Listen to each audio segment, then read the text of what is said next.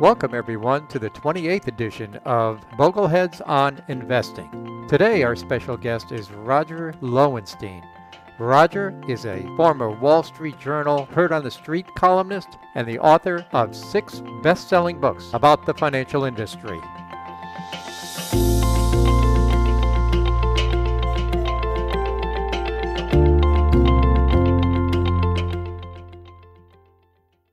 Hi everyone, my name is Rick Ferri and I'm the host of Bogleheads on Investing. This podcast, as with all podcasts, are brought to you by the John C. Bogle Center for Financial Literacy, a 501c3 nonprofit organization. Donations can be made at boglecenter.net. I am pleased to bring you today Roger Lowenstein. Roger was a longtime reporter for the Wall Street Journal. His work also appeared in Bloomberg, Fortune, New York Times magazines, and other publications. But most noteworthy are his 6 award-winning books about Wall Street. We'll be talking about each one of those books today. So with no further ado, let me introduce Roger Lowenstein. Welcome, Roger.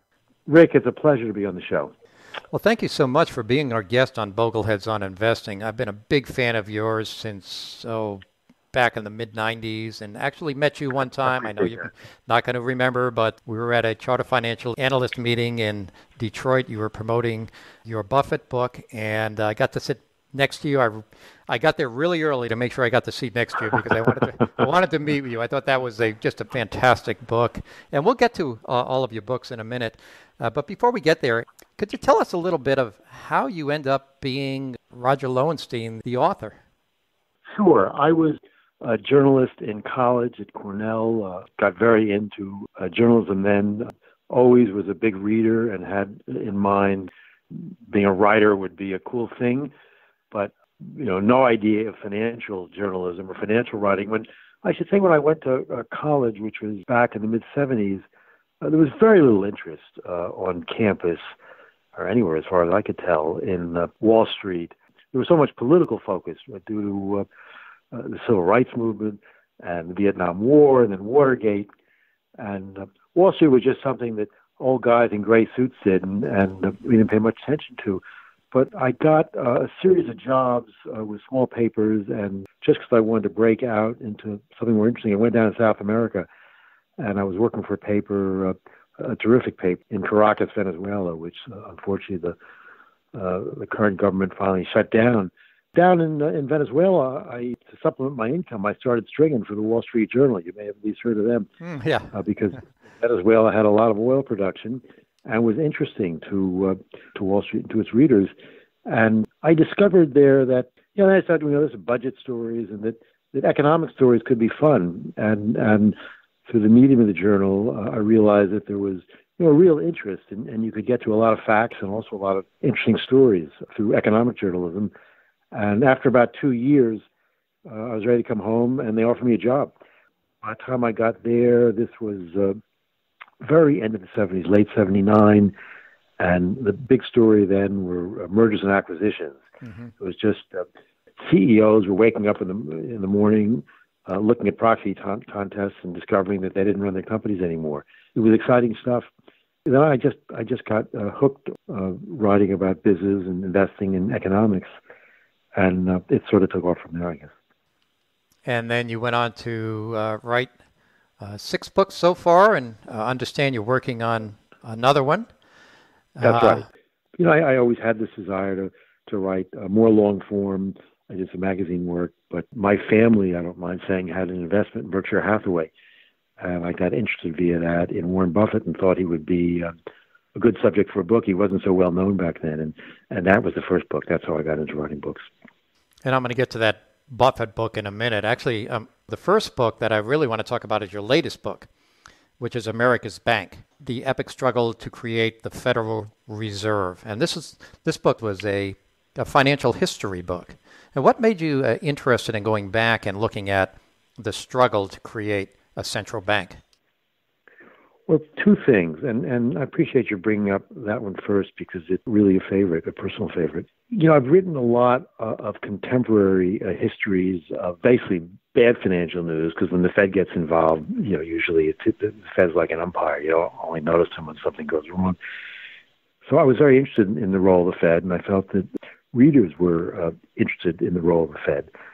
The history of the Fed was just remarkable to me because we had been so late in ever having one. I mean, way after European nations, the Russians, the Japanese, everybody, entire developed world, realized that you had a stronger financial system if you had a lender of last resort, somebody to lend when nobody else was lending.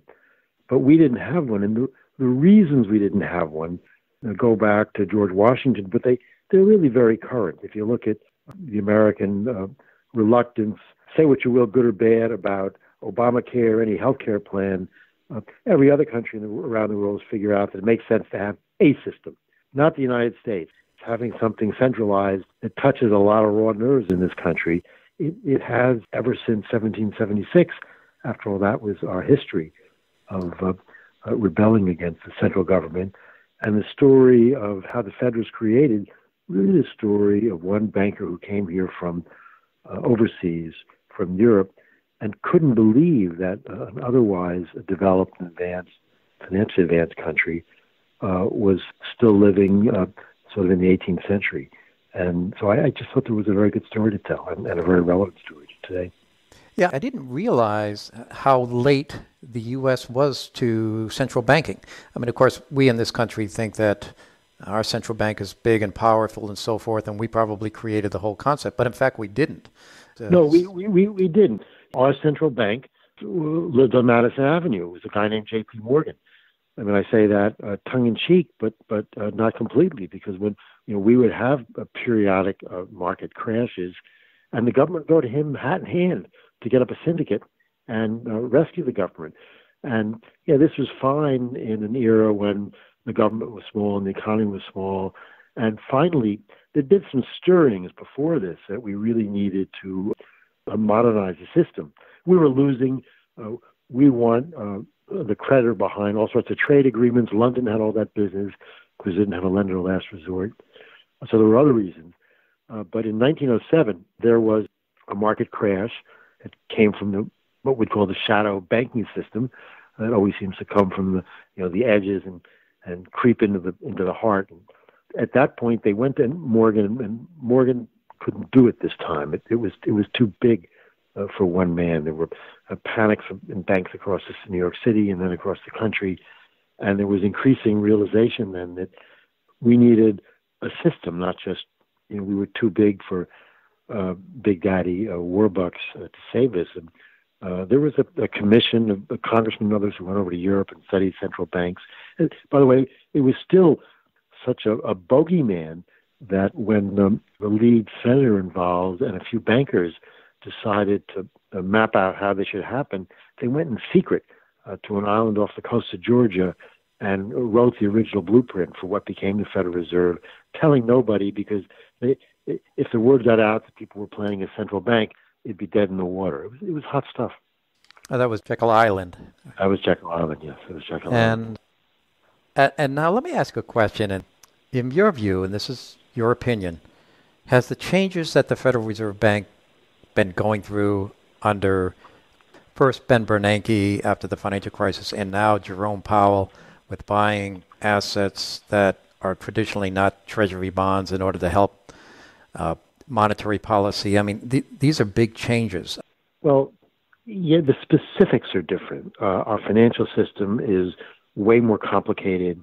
The sorts of instruments that are out there are more numerous and more complicated, so that if you want the Federal Reserve, the central bank, to be relevant, it's going to have to act in different ways and through different instruments.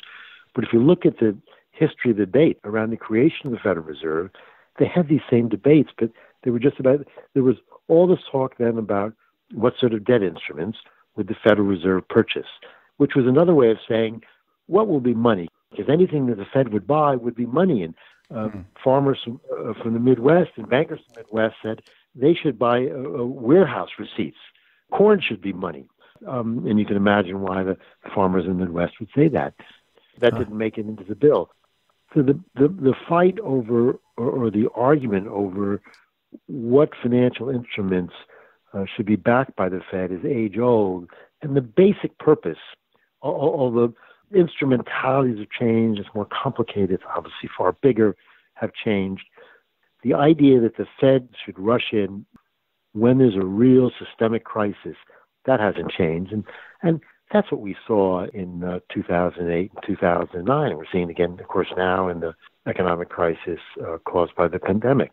So in that very basic sense, I think the Fed is still doing the job that Paul Warburg, the founder I was alluding to before, Nelson Aldrich and Carter Glass, some of the other founders, had in mind. Oh, great. Thank you for that. Let's go back to the beginning, the first book that you wrote, Buffett, The Making of an American Capitalist. You did such a fine job with this book. Now, I've read all the Buffett books before and after, and I've always come back to this as the best Buffett book, in my view. Well, thank you. Tell me, in investigating this book, what did you learn that struck you as being something very different and unique about Warren Buffett? Well, one thing I learned I didn't anticipate was how tough he is. You know, he's a nice guy, sort of folksy guy. He's got that, chuckling sense of humor. And that's true. That's not invented or anything. He's extremely tough. When I say tough, if you ask him for something once, believe me, don't waste time going back and asking him 3 weeks later. He's enormously efficient. And one of the ways in which he's efficient is he doesn't waste a lot of time rethinking decisions. He's sort of cold-blooded about what makes sense. I remember there was a friend of his in Omaha, and he was putting together some idea for a new company. He was trying to get investment for us, and naturally he went to the richest guy in town. This is years before the country knew about Buffett, but everybody in Omaha knew he was the big financial wheel. And he said, do you think enough of this idea to invest in it? And Buffett said no. And he said, well, do you think enough of me to invest in it? And Buffett said no. Just like that. And this gentleman said it was so refreshing. There's nothing like the word no. Instead of a belabored explanation and excuse and maybe I'll think about it. It freed this gentleman from having to wonder and come back, and it freed Buffett to go on to the next thing. He does that all the time with investments that, and this is a real lesson. Some people, if they're presented with an investment idea, maybe their broker says, and they're sort of wondering about it, they're not convinced, so they'll just go in a little bit. Buffett doesn't go in a little bit. If he doesn't like something, he moves on. But he's just very good at saying no. He does that with philanthropies too. If it's not his thing, he doesn't give a little bit just because he wants to make the person feel good, even if the person's a friend, and that's caused some hard feelings at times over the years. But he's very tough. He sort of follows his inner compass, and is also very honest in a fundamental way. And I was struck by that. I was also struck by just how terribly quick he is to just spending time with him. He's so smart. I went to all the annual meetings that he held while I was in the 3 or 4 years that I was doing the book. And in these days, it was still held in the Joslin Museum in Omaha. They'd moved out of the hotel down on Dodge Street, but they were up kind of what was then Midtown, and a few people there. And in the Q&A, somebody says, Mr. Buffett, how good is your health? I can't afford an event risk. And Buffett immediately spits back, neither can I. He really is quick. I know from firsthand, he sees journalists coming around the corner or people trying to raise money. And you might as well just hit him straight, because if you have some ulterior motive, or you're going to warm up to your question or your request, he's going to see it coming around the corner. When I did the book, the first thing I did when I got a contract was I wrote him telling him I was going to do it. There were all these situations I wanted to interview him in his office, in his home, when he was on the road, all that kind of stuff. And he just wrote back and said, no, I'm not interested. I mean, that was pretty hard. And he said something interesting. He said, it'll be better for me. He didn't want to be crowded by me. He said, it'll be better for you as well. And at first I thought he was just saying that to let me down easy. As I did it, that not having him in the room forced me to come to my own conclusions about Warren Buffett. There's plenty of material out there. There's no shortage. Yeah, you read the book. There's no shortage of information about him. and this could be my book. Interesting about Buffett, a lot of people perhaps don't know this. At first it was call it a hedge fund or a private equity fund. And a hedge fund. It was a private partnership, and since it wasn't buying mainly private, they had one whole company, but they weren't buying companies and taking them private. So it was pretty close to the hedge fund model of today. And he made his money by, instead of taking a big salary, taking money out of the fund, he took his cut, which, if I recall, it was like 20% of anything over a certain return. It might have been, it wasn't the return of the market, but it was over a certain return. It was over 6%. So there we go, over 6%. And I believe, it's been a while since I've read the book, but I believe it was a quarter of the profits, but over 6%. He had no fee. So it was, in a sense, a more self-confident framework than virtually every hedge fund I know set up today, because today they take a cut of the profits, but they also take a fee, a percent of the assets. So if they're not making it one way, they're making it another way. Buffett took no fee. So if he didn't beat 6%, which was that back then an assumed treasury rate, a risk-free rate. Yeah. So he wasn't going to earn any money just for getting you the treasury rate. You could do that on your own. You didn't need him for that. But once he started, for the profits he made above 6%, I believe it was a quarter, he took a quarter of it. And that's a generous, that's a big cut. Yeah. But it is how it only paid. I mean, his money really was where his mouth was. He wrote these beautiful partnership letters, which were proxies for the annual letters that Buffett shareholders know today. But these just went to the small circle of people who own his partnership. And he kept saying in these letters, someday I'm going to lose money, and we're not going to do this forever. He beat the Dow every year. He never lost money, and he just didn't have a bad game. It was bizarre how good he was. But this is how he made his money. He made his money by taking his fee, but leaving it in the partnership, and this is how he became wealthy. This was the origin of his wealth. One of the stocks that they bought in the early 60s was a textile maker, broadcloths and things like that in New Bedford, Massachusetts, called Berkshire Hathaway. And he sort of got into a ruckus with the guy who ran it. By then he was the biggest outside shareholder. He didn't like the management. He didn't want to sell it. And so the partnership bought a controlling stake, and Buffett became the controlling investor. And when he liquidated the partnership, at the end of 1968, he just said, this is a bad market. I can't find anything. And he returned all the money to the shareholders, completely called the top of the market, by the way. But there were two stocks that he owned too much of to sell. And so he just said, I'm going to give you your pro rata share. One was a retailer named Associated, and the other one was Berkshire. And he said, you can do what you want. By the way, I'm holding on to my Berkshire. And anybody with any brains knew that was good advice for them, too. And then he just sort of sat with Berkshire for a few years. And, it was a textile company, and then he bought a steel mill with it and a small newspaper. And then he buys an insurance company with it. And now that this textile company owned an insurance company, it had float to invest, and he starts buying common stocks. And the people who were following Buffett, very few, said, I think the guy's going to do it again.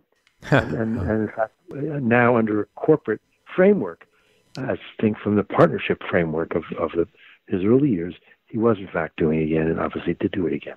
The stock then was $40, $40, $60, and $80 or so in those years. Yeah. So if you'd gotten into it then, you'd be clipping a lot of coupons. Buffett, the making of an American capitalist. I mean, you really get into the details of this, how Buffett became what it is today, how Berkshire Hathaway became what it is today. It's really a great book. Well, let's get into the next four books. And the next four books kind of follow a pattern. And I call them crisis books. Crisis books. Yes. You had the financial crisis of 1998 that was caused by a hedge fund called Long-Term Capital Management. And this is a great book. Any finance student needs to read When Genius Failed, The Rise and Fall of Long-Term Capital Management.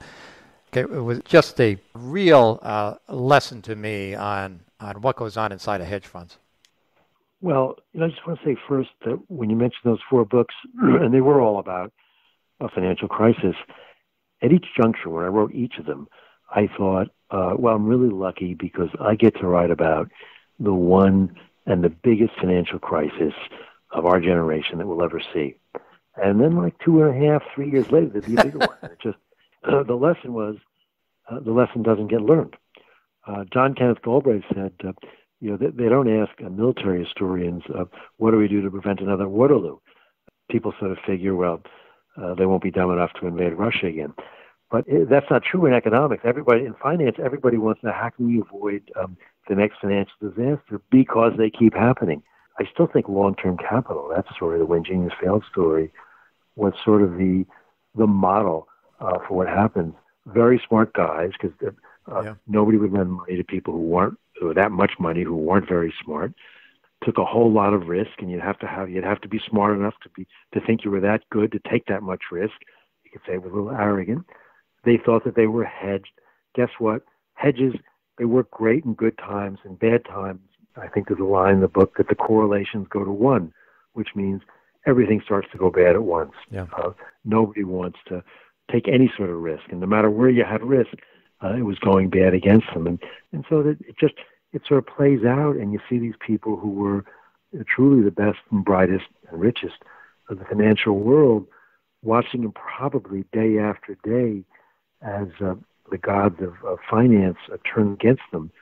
The leitmotif of the book is another lesson that hasn't been learned and won't be learned, I'm convinced. They were all disciples. In 2 cases, they were Nobel Prize winners for having written some of the textbooks of modern financial theory.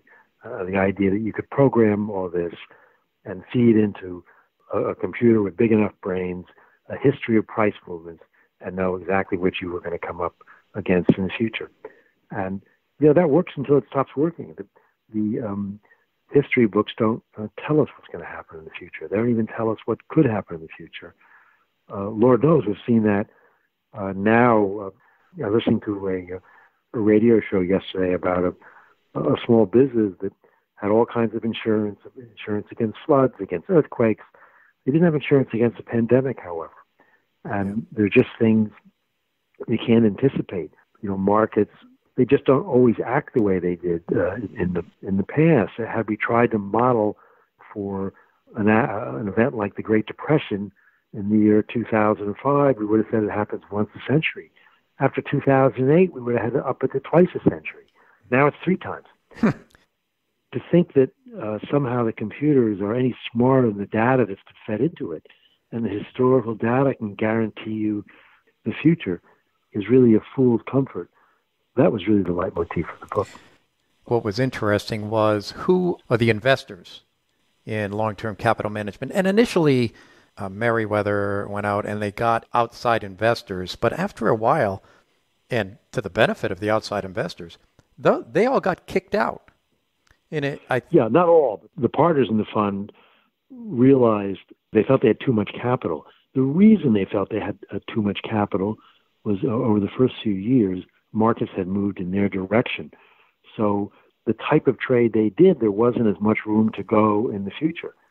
And they tried to make up for this by adding leverage. In other words, if you can't make as much money, you can still make the same amount of money if you're more leveraged, which is a really nutty way. You have to take what the market gives you and not be greedy. But they decided to leverage up, and the way you leverage up is to have less capital for each dollar you're investing.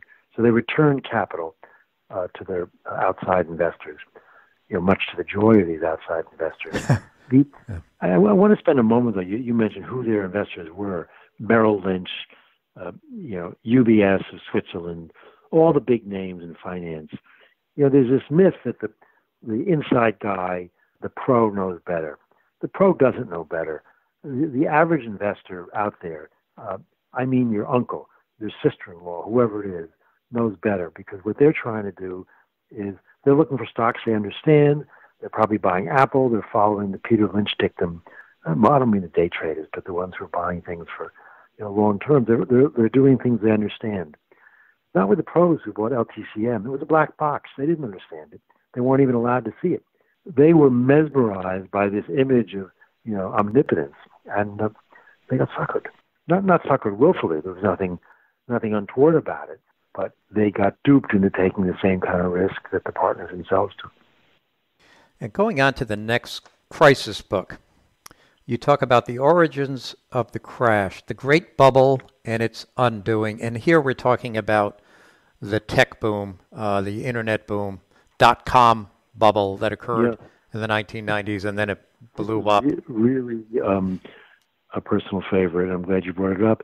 This is really a book about the character of Wall Street and the role of executive compensation in how companies were run and misrun.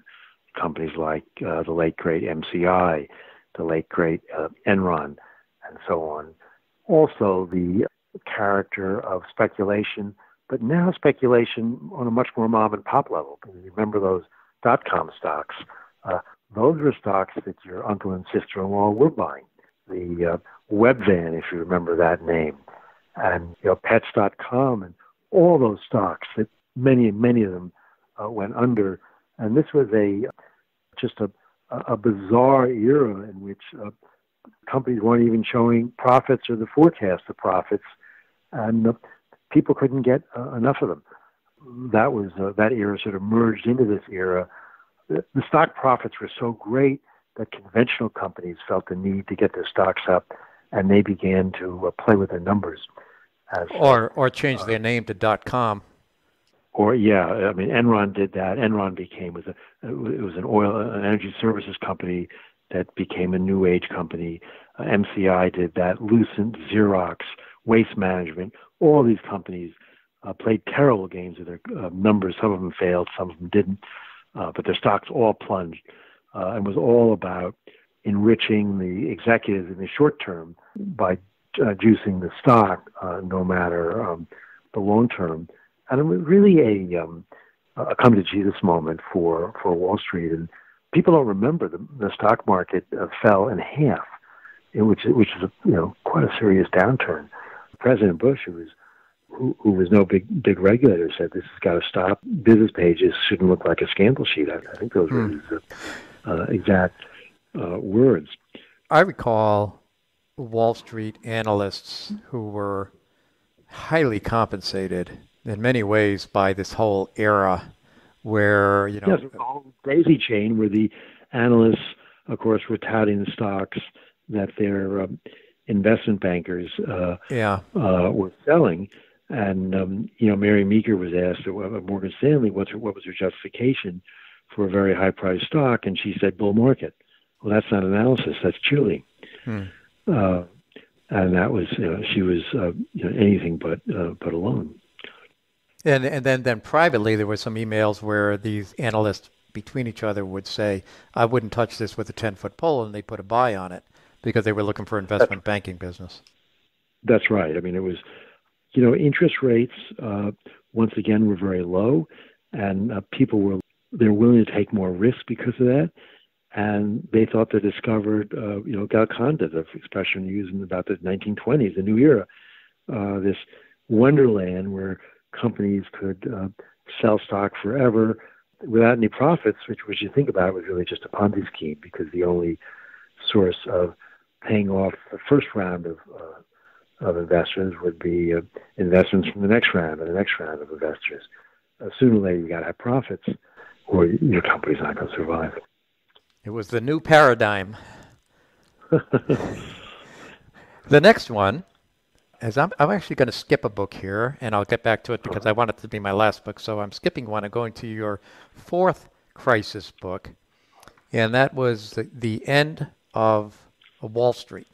And here now we're talking about the mortgage crisis and what created it. That, of course, broke in 2008. The origins of it were people like Mozilla at Countrywide and Washington Mutual out in Seattle, who were seeding the entire country with mortgages, first 95% of the equity, 98% of the equity, 100% of the equity. It's not a loan when you give someone 100% of the equity. It's a gift. Then they were giving 100% loans at at steeply increasing prices. So you had millions of homeowners who had zero equity in their homes and who owed an amount of money that couldn't withstand even a minuscule depreciation in price. This was being blessed by the credit rating agencies. It was being blessed by the Wall Street banks who were selling the mortgage securities. But it really was a larger version, and for that reason, a more serious version of the first one in this series we talked about, of when genius failed, of the LTCM. You know, it was just giant risk-taking on a much more serious scale, because this time the people affected were a sizable percentage of the homeowners of America. And homes are something, if Wall Street fat cats want to go out and play with their assets or even their firms, that's one thing.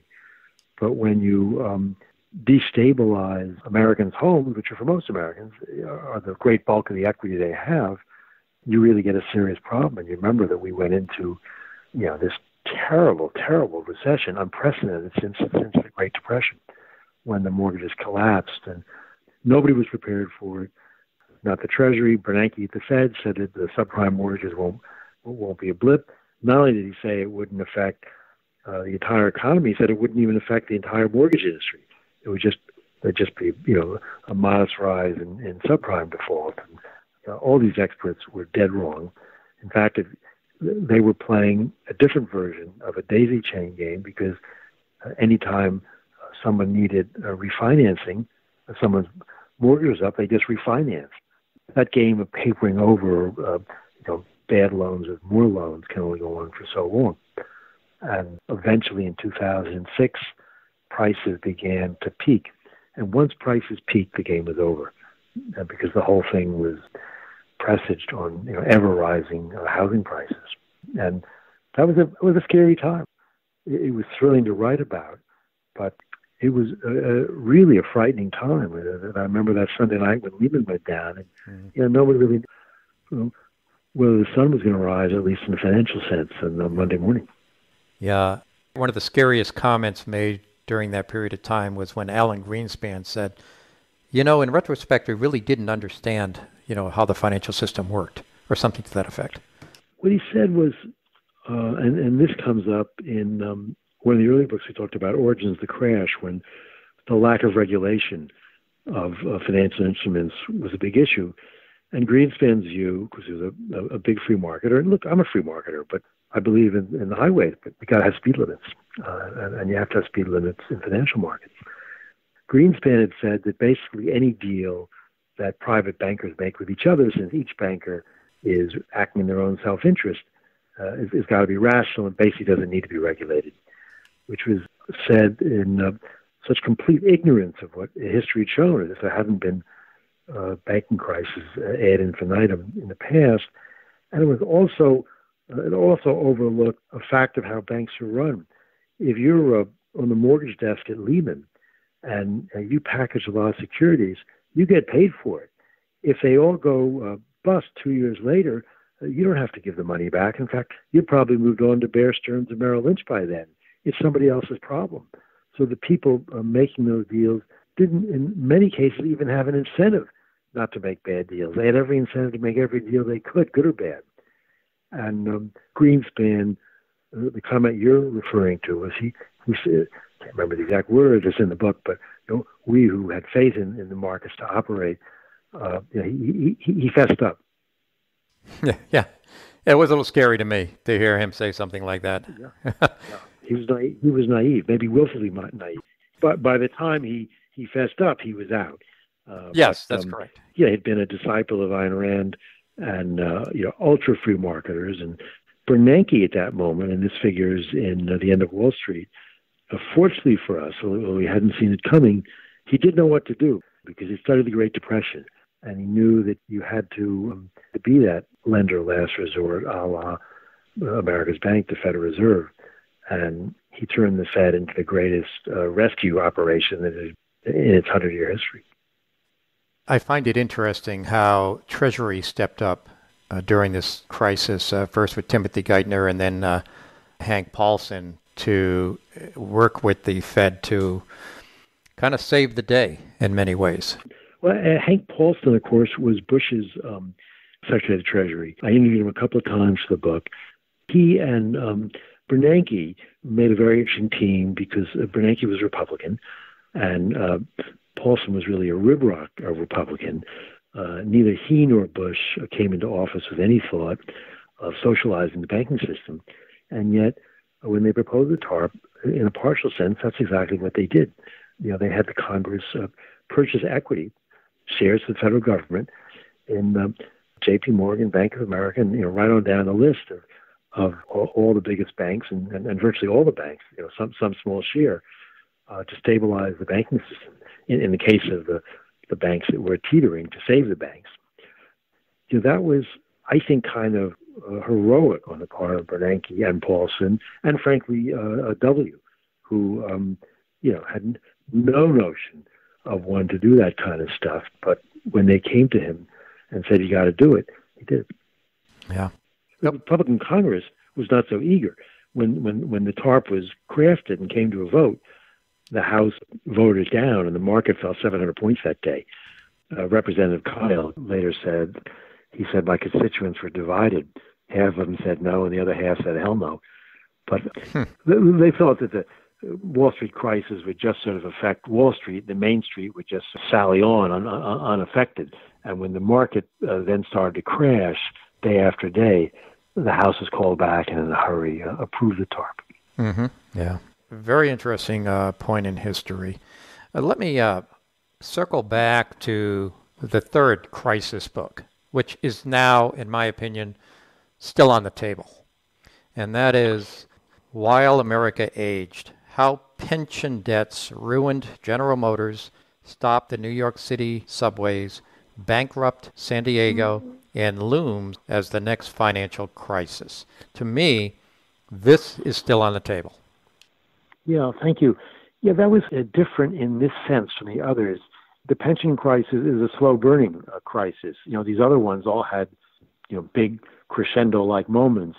LTCM when it took a bailout from the banks on Wall Street, the mortgage crash when Lehman went under, and so on. This book was published in 2008. I started working on it in 2006, and we're still talking about it as current in the end of the year 2020. And the reason that's so is because, of course, the pension system isn't one system. It's particularly the public pension system is thousands of individual systems, teacher systems, state systems, municipal worker systems across the country. They've each hit against hard times at different times. But since that book has come out, Puerto Rico, Stockton, California, Detroit, small and large cities across the country have failed. Some of them literally in bankruptcy, and some of them effectively, like Puerto Rico. Chicago now, there's no way to seeing how they get out of their pension mess. Same thing with New Jersey. And that's as much a political book as a financial book, because there's nothing wrong with the pension system in theory. Collective insurance is a very good idea. If a group of people insure themselves, the odds are it's going to be a sounder system than if one person saves for their own retirement. The problem is that when you get political actors approving benefits, and these are benefits that stretch out 20 and 30 years into the future, that political actor has an interest, of course, in awarding generous benefits, because by the time the benefits come due, they'll have retired. Certainly moved on to another job, and in most cases retired. And so there's just a natural moral hazard, and they keep voting these benefits in and not approving adequate funding. And the book was not an attack on pension funding or benefits. It was just a cry, please fund whatever level you decide, and that's a negotiated question between unions and the government. Whatever level you decide, you got to fund it. But you can't approve benefits without funding them. And I'm afraid, as with the others, that's a lesson that we're still learning the hard way. And given what the pandemic has done to municipal finance, there's going to be a lot more of that to come. And one of the big problems that I see as a financial advisor is that these areas of the country that you mentioned that have big pension holes, they're losing business. I mean, people are leaving because they keep having to increase their state income tax. And That's right. Now you see an exodus of wealthy individuals, of retirees, of businesses from those areas of the country that have these huge pension liabilities to other parts of the country where there's not as high or an onerous of a tax rate on either the corporation or the individuals. And that makes it even harder for the people who stay back. Sooner or later, taxpayers also will vote with their feet. In a sense, and this may sound circuitous, but we learned a lesson. The teachers' unions, the sanitation workers' unions, and so on, in jurisdiction after jurisdiction, they represent a narrow interest. And those interests aren't society's interests. Society has a much greater interest. Our cities and states have to be run, and compensation has to be meted out, including pensions, with that larger interest in mind, not just with satisfying the narrow parochial interests of public sector unions. Roger, I just want to get your parting views of how do you think America sits today in the world? I think we've been through a very rough time, but I think we're starting to see silver linings. There were people saying that, and I really didn't believe this because I think it's never as dark as it looks at the darkest hour, but Wall Street would never come back and the economy would never come back. And we've now lived through the pandemic for 6-7 months. The economy's lived through it for 6-7 months. The pandemic's still with us, but mortality rates are dropping from it. The economy has been, I think you'd have to say, remarkably resilient in the face of everything it's been through. I think I'm hopeful that the spirit of the country is becoming less rancorous and maybe a little more united. Look, 2020 was a tough year, but if I had to bet 2021, 2022, and so on, things will start to look better. We've been through periods like the Great Depression, and we'll get through this one. You're working on another book, and I know that you can't disclose what it's about, but I just sort of made a list of 3 big areas where if I was to make a guess as to what it might be about, it might be about trade and trade conflicts, could be about Medicare and COVID, and the last, it could be about small business and how small business is changing. I know you can't tell me about what the book is about, but... Well, I'll just say it's historical, but it has great resonance to today. And I'll be out in a year, and love to talk to you about it in depth when it comes in. Okay, fair enough. Well, thank you so much for being our guest on Bogleheads on Investing. We really appreciate the time today. Rick, it was really a pleasure to talk with you. This concludes episode 28 of Bogleheads on Investing. I'm your host, Rick Ferri. Join us each month to hear a new special guest. In the meantime, visit bogleheads.org and the Bogleheads wiki. Participate in the forum and help others find the forum. Thanks for listening.